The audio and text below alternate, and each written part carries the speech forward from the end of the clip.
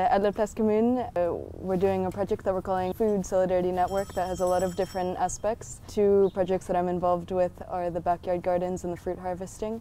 As you're talking about, we're harvesting fruits from trees in the neighborhood that would otherwise get wasted. And there's a lot of fruit trees in Parc X. We're doing this in collaboration with a collective called Le Fruit Défendu, which is a collective throughout the entire island of Montreal, not just in the neighborhood of Parc X, but in Villeray and Plateau and Little Italy, other areas. Yeah, the idea is to reduce the waste of food resources that are growing locally and also make them more accessible to the people who live near them. It's 1/3, 1/3, 1/3, which is the classic model that is used by other fruit harvesting initiatives like ours around the country. So after every harvest, 1/3 of the fruit we harvest is donated to the volunteers who helped harvest it. 1/3 goes to the owner of the tree who let us go on their property to harvest their tree.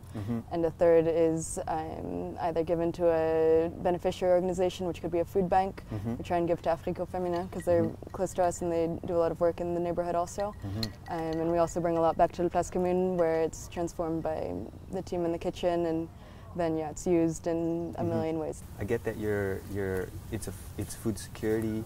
I get that there's a community aspect to it, that you want to share these fruits with folks.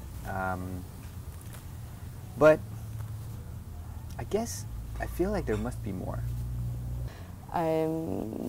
Mobilize people to participate themselves, like collectively, in producing, using, sharing their own food, and being able to recognize and cultivate food that does grow in this region.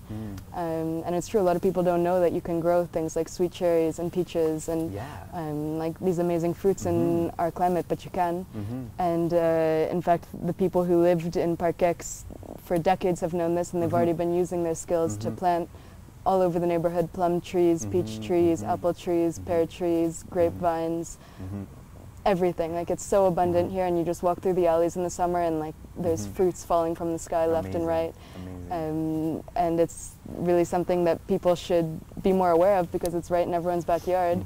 And it's a shame that the ability to like care about the trees could get lost. So that's another aspect of it in Parc X. We're trying to help people who have a tree in their yard that maybe was planted like in the 60s or 50s by the resident before them, and they don't take care of it anymore. We're trying to help them like get that knowledge back, be able to like learn like what diseases or insects or what things might be hurting it, help them prune it, help them treat their tree so that it can produce better for the next seasons, be stronger. And through doing all this, hopefully we're going to be able to help, I don't know, help people help themselves enjoy the food that they have.